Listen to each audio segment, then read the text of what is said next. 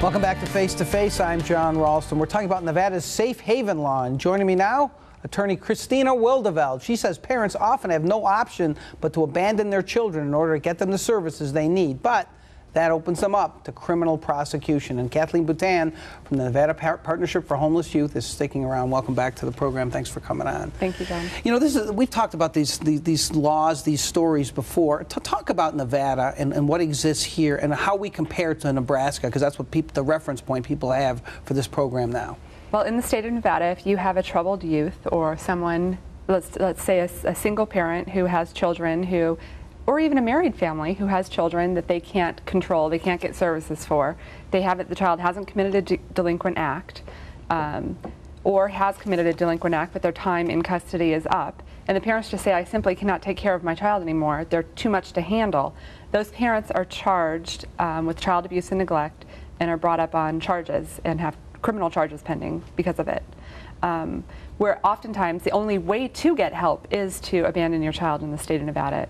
Your juvenile children. We're not talking about infants. We're talking about juveniles. Well, let me just read, and you said some of it here, when a parent can legally abandon a baby with no criminal consequences. Here's the situation. Given an emergency service provider within 30 days of the baby's birth, voluntarily delivered to an emergency service provider with no expressed intention of returning for the child. The infant is physically handed to someone thought to be an employee of the emergency service provider. Parent has reasonable cause to believe the baby's health or safety won't be threatened at the location of the emergency service provider.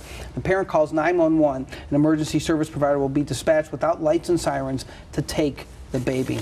Here's what's really astounding to me about this whole discussion. I want you to comment on this too, but first let me ask you, the use of the word abandoned. I mean, all three of us are parents. It's inconceivable to any of us that we would ever abandon our child. How big a problem is this? It's a problem, but I have personally counseled a woman who had a child who was worried with her other children in the house, the other children's safety, because his child was so out of control. He needed services. He hadn't committed any delinquent acts. And even when he had committed a delinquent act, when he was released from custody, he had to go back to his parents. The mother simply said, I can't take him anymore. I can't do anything. And the state said, if you leave him, you're abandoning him and you'll be brought up on criminal charges.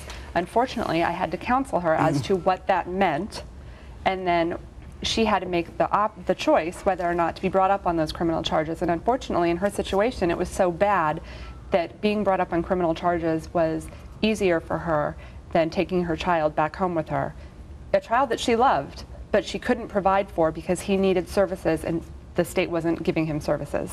You're looking unknowingly here, as if this doesn't surprise you that much. The kids that you deal with, and if you don't know the exact percentages, give me ballpark. Are they kids that have run away to come to you? Are they kids that have been abandoned, to use the term? What are the percentages there? Well, first let me go back and talk about, Nevada is also the only state in the country that has what's called a right to shelter law that says if you're 12 years of age or older and you're an unaccompanied minor and the service provider deems that you're neglected, they can provide the same exact services to you as if you were an adult, which makes it very friendly for us to be able to work with unaccompanied minors. Maybe still not so friendly for the parents, right? Well, it depends, and I have to jump in here as a child advocate. I mean, the easy thing to do, and you know this, John, you have a teenage daughter, is to throw in the towel and say, I can't deal with this youth any longer. Sending those kids through our bureaucratic system is not really the most cost-effective thing for the taxpayers, and it's definitely not best for the youth. I don't think when our founding fathers developed our Constitution, they ever had in mind that we would have a government infrastructure where you wouldn't want to take care of your kid, and our government would have to do that. And so as a result, we have a terrible mess, not just in Las Vegas, but nationally, with unaccompanied minors, whether they're homeless youth or throwaway youth or runaway youth, where they're not in the presence of their primary guardian. The problem, it seems to me, I know you want to jump in, but the problem seems to me with laws in this area is that they're so cookie cutter, and they don't give into the nuances of a lot of these different kinds of situations. Right, and that's what I wanted to say. There are different situations. The abandoned kids, throwaway kids. No child is a throwaway kid. And if a parent doesn't have the ability to care for their kids, there are plenty of wonderful people out there that want to care for a child.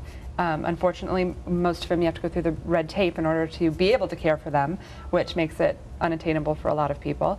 But is it better to have a law like Nebraska? I think so. I think it is better to have a law like Nebraska because then we don't have runaway kids. No, I have to vehemently disagree. I think it's too easy for us as a society to say, I'm going to label Johnny bad, and Johnny's difficult, and I'm going to push him on the government to take care of him until he turns 18 years of age. That is not excusable. Right. I don't think it's excusable, and I agree with what you're saying, but look at Aaron. He's a wonderful kid. Well, and he's actually thriving without his parent. He's better off without him. He is doing better in our nonprofit organization. He never made his way into the child welfare system, which is a double-edged sword in itself. I mean, Aaron is 16 years old, and he shouldn't be treated any differently than a 6-year-old who had been neglected. But the government isn't even doing a good job taking care of them. Oh, I think he's better off in your hands than he is in the government. I know the audience has forgotten about me, but I'm still here. And when we do need to take a break, we're going to continue this discussion. I promise to stay out of the way again.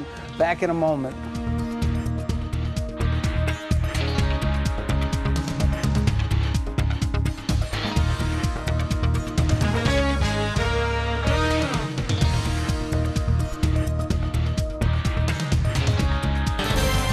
You're watching Face to Face with John Ralston, a program presented in partnership with the Las Vegas Sun, Cox Communications, and KLAS TV.